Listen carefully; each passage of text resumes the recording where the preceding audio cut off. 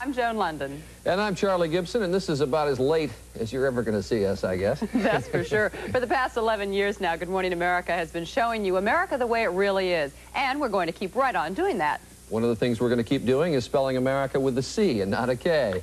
But you probably know by now that there are some big changes coming to Good Morning America, and ABC's given us the next 4.5 minutes to plug the show a little bit and tell you what's going on. Of course, the big change is this guy right next to me, Charlie Gibson. You might know him as ABC News Capitol Hill correspondent. You might also know Charlie as the man who sits in for Ted Koppel on Nightline. Anyway, with David Hartman leaving as my co-host, there's no one I'd rather have sitting beside me than Charlie Gibson. Whoa. And cut. That's a good one, everybody. This is, of course, the room where the important stuff on Good Morning America happens. They told you that? Yeah, they did. And they you bought it? They sold me that bill of goods. Okay. But it's the room where they keep you on the right shot half the time and